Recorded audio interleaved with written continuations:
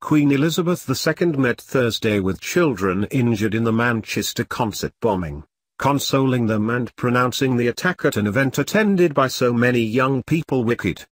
The 91-year-old monarch visited Evie Mills, 14, Millie Robson, 15, and other youngsters recovering from severe shrapnel wounds at the Royal Manchester Children's Hospital. "It's dreadful. Very wicked, to target that sort of thing," the Queen told Evie and her parents.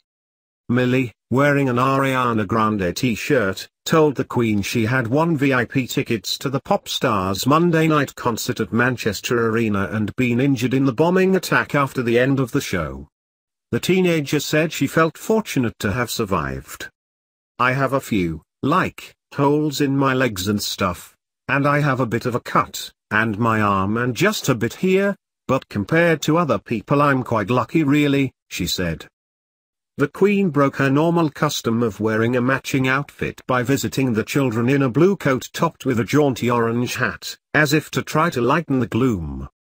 Elizabeth told Millie she thought Ariana Grande was a very good singer, adding, "She sounds very, very good." Millie was one of 12 children under the age of 16 taken to Royal Manchester Children's Hospital by ambulance after the blast that killed 22 people and the suspected bomber. She said she was walking toward the exit to meet her father when the bomb went off. She remembers the explosion, an intense ringing in her ears, and people screaming. Millie didn't know it right away, but she was bleeding badly from her legs. "My dad ran over to me and picked me up and then we tied jumpers, sweaters, and stuff around the main wounds in my leg," she recalled Thursday. "He just picked me and we ran outside and then a lot of paramedics outside and strangers were just helping us, really. It was a parent's nightmare." Her father, David Robson, said he was with his partner waiting for Millie when the explosion happened. "It was surreal. It was just quiet," Robson said. "And I saw Millie, at the bottom of the stairs. I just ran down, picked her up." He was running from the scene when he noticed her bleeding legs.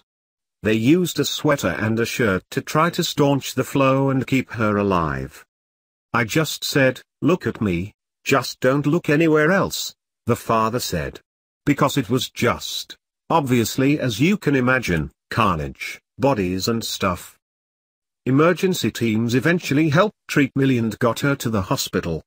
She was well enough Thursday to enjoy the Queen's visit. "She is lovely," the teen said. "It's like mind-blowing, really, really,